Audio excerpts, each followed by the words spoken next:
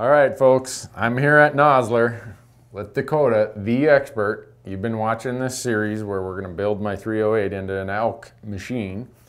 And we talked about bullets, we talked about powders. Last one we talked about brass and casings. Now we're going to talk about primers and priming. And this is where I probably ought to start paying close attention. Yeah. Tell me quickly about primers and just some selections and some ideas.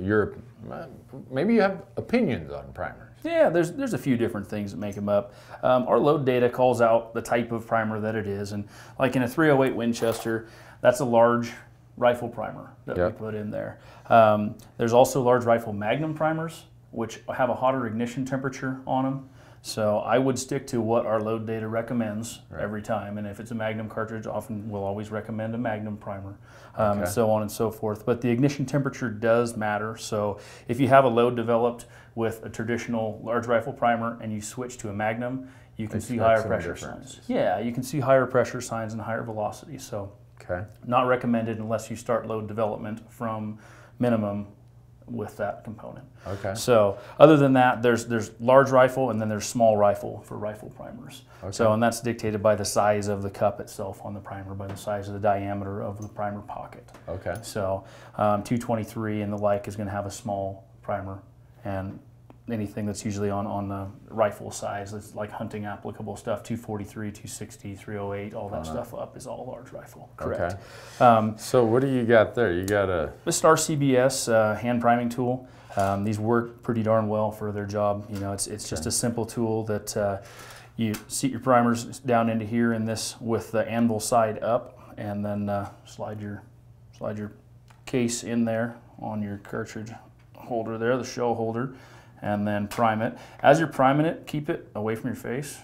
It's a good idea. That's why we're wearing these. That's what you're always supposed to wear, safety glasses. Yeah, when you're working with anything that's a percussion. So you just what happened is a primer went down into here, and as you squeezed that, you had an unprimed brass sitting there. Whoop.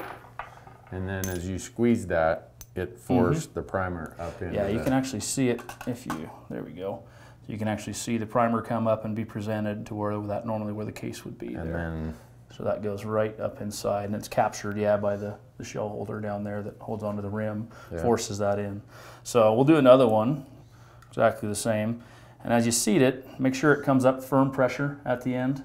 Make sure, what I always do as a safety check on everything is run my finger or thumb over the back of your cartridge case head after your primer's seated to be sure that it is flush or slightly beyond flush down into the case head. You don't want your primer proud at all, because that will actually increase head space on the rifle. So it'll change the length of the cartridge in there and make it hard to close the bolt if you leave your primer sticking out. Right, when you think about that, because the bolt face would be up against the primer then instead of... Absolutely. And these are Winchester primers that we're using, large rifle. There are differences in primer cups themselves. So even with, say, if you switch to a Federal 210 primer, you can see differences in accuracy. You can see differences in the dimension. If you take your set of calipers that are on your bench, you'll measure several thou difference in the outside dimension. And you'll note, if you switch primers oftentimes to a Federal, it's a lot stiffer seating the primer into the primer pocket on the back of the brass. So they are larger, and you will need more force to seat them in there. We do get some calls that people are, that's really firm, seating them in there. You want it firm, because as that case head stretches from multiple firings over reloading it, they will become softer. So sometimes the Federal variety is actually a better way to start with. It's up to you. But I like using them just because you sometimes get more firings out of your brass with Federal primers, because they are larger. But I kind of have to let the rifle dictate too, because they will show you different accuracy with different types of primers. So if you switch from Federal to Winchester to CCI, they will show you different accuracy. Everything else being the same. Everything else being the same. You just change the primer and it'll... And it's always recommended that you start at starting charges when you come up through load development, when you change primers, because they do have different ignition to them. So they can change your velocity and pressure signs. So I wouldn't recommend starting at the max charge and switching primers just to see what it does for accuracy, because it can actually affect pressure as well. So, well, there you have it, folks. We took this piece of unprimed brass, and once Dakota runs it through the priming tool, now we've got a piece of primed brass that is getting us close. Not there, but we got a bit of work to do. Closer. But it won't be too long. We'll have this. It'll be there. Thanks for watching.